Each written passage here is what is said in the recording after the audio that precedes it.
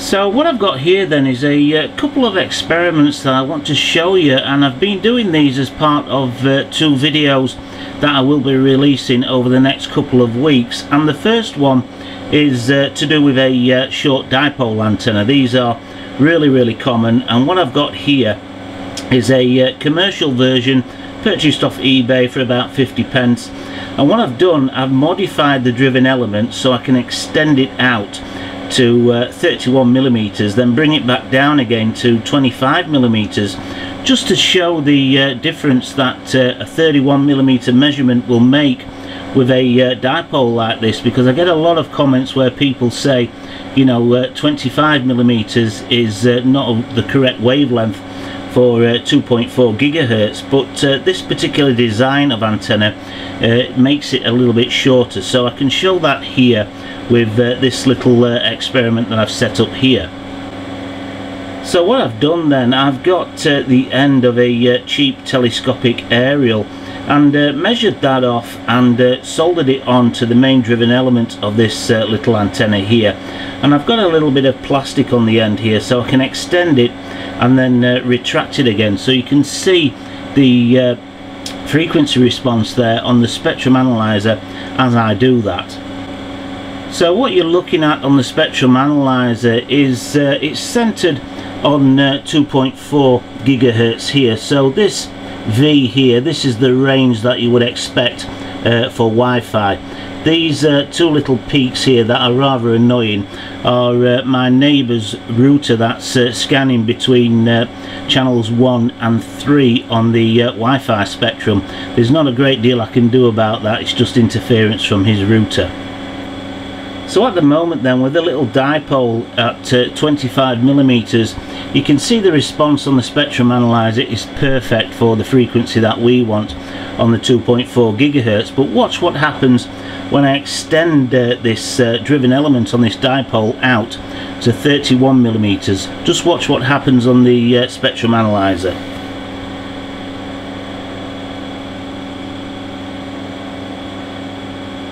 So I've drawn it out to 31 millimeters. I'll just refresh the screen and you can see there this is 2.4 gigahertz and this is 1 gigahertz sweeping to 3 gigahertz. So here is about 1.5 gigahertz, so it's way back to the frequency response that we actually want. So if you made this little dipole with the driven element at 31 millimeters, it's not going to work very well for 2.4 gigahertz. Now I've got this little scale on here just to put it into perspective a little bit. I was hoping to have these markers at 1 millimeter, but they're a little bit wider than 1 millimeter. Basically from the beginning of the scale here to the end is 6 millimeters, so I'll just move it back a little bit like that, and then we'll refresh the spectrum analyzer and you should be able to see that response start to move back over onto this side. So I'll move it back just a little bit more,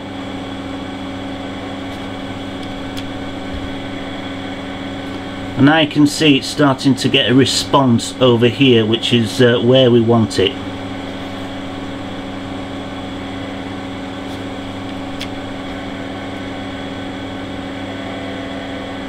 So now that response is getting a little bit better, but we're still getting an equal response over on the other side, probably about 1.8 gigahertz there. So, you know, both responses there are going to interfere with each other, and although you've got a good response here, it's still not great. You know, it would be an okay antenna, but it's still not really a great antenna. So we'll move it back just a little bit more.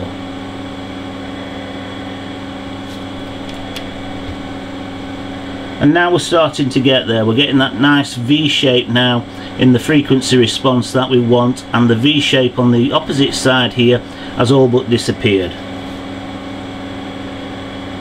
And just move it that extra 1.5 millimeters, refresh the screen, and now we're getting a really good frequency response over here where we want it, and the frequency response over on this side has now disappeared. So I thought that'd be a really good example just to show you the small measurements that you need to do to get a really good antenna as opposed to a okay antenna. And definitely with one of these antennas, if you did measure it off at 31mm, as I've just shown on the spectrum analyzer, it wouldn't work at all.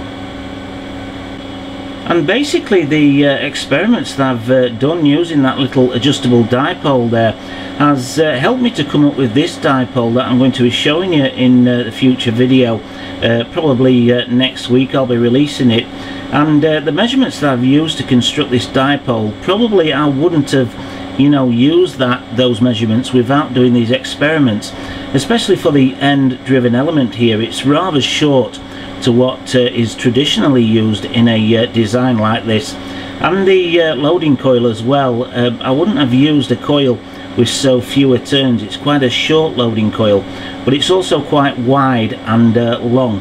And you can see here the frequency response on the spectrum analyzer, really where we want it there, really got a nice spike there. And because that spike comes right down quite low, without attaching it to the network analyzer and doing some more in-depth measurements, I can tell you that's a extremely low VSWR right about there. And without experimenting with that adjustable dipole antenna, I would have never have come up with the measurements for this dipole antenna here that I've settled on, especially this end piece here, the end driven element. I would have said, you know, looking at that, it was far too short, but obviously on the spectrum analyzer it's virtually spot on. And this is the second experiment that I want to show you. I've been playing around trying to see if I can perfect the X-wing Yagi antenna any more than I had previously. And basically I've got the main driven element here, but that's not the issue that I want to show you.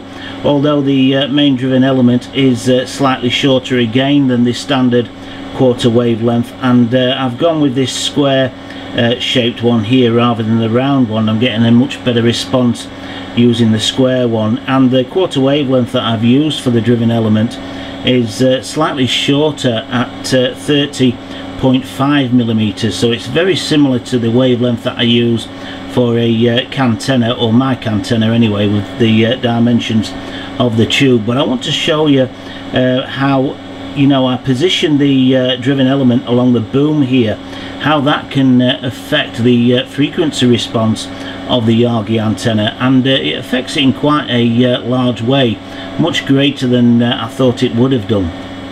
So at the moment I've got it lined up with that black line that you can see there on the boom, and that's the position that I used in the previous X-wing video, copying the measurements from that Yagi antenna that I picked up. And you can see here, I'll just refresh the spectrum analyzer, the frequency response there. It's quite a nice response, and you know, it's got a nice dip to it. But what I'm going to do is move the driven element a little bit closer to the first parasitic element, and we'll see what happens.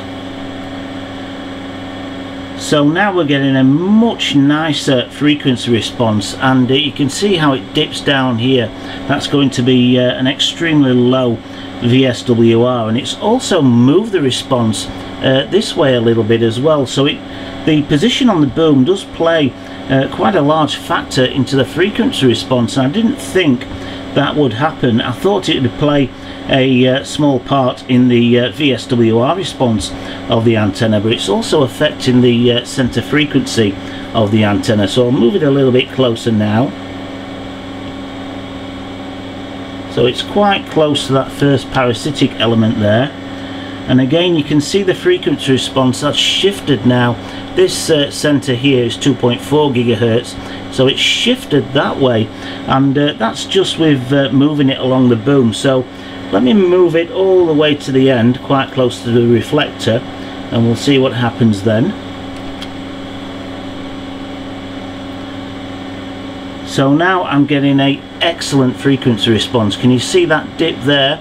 That means it's going to be an excellent VSWR, and it's bang on where we want it. So having the main driven element closer to the reflector does make this a slightly better antenna with a slightly better VSWR. I will have to measure this on the network analyzer, but just going by the pattern here and the frequency response, I can tell you that that is an excellent VSWR, and I wouldn't have got that without experimenting here with this little setup on the position of the main driven element, and especially how it can affect the center frequency of the antenna. I didn't think it would do that, but obviously, as I've just shown here, it does.